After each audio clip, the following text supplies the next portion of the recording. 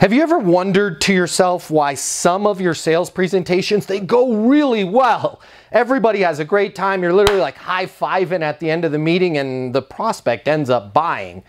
And then you've got the other kinds of sales presentations where it's really negative. There's a lot of toxic energy and hardly ever those meetings end up resulting in a sale. Here's something that a lot of us don't think about. A huge part of sales is the transfer of energy, and you really need to focus before each and every sales presentation, before each and every meeting, putting yourself in that right positive mindset. I know this seems crazy, but just take a minute, yes, and say to yourself, I'm gonna do great. These guys are gonna love me. I'm gonna love them. This is gonna be a fantastic meeting. Literally be your own hype person. Get yourself pumped up before the meeting. You're gonna find that you're gonna go into that meeting with positive energy. You're gonna transfer it to that buyer or that group of people, and the meeting is gonna be a lot more positive. Hey, follow for more tips on how to be successful in business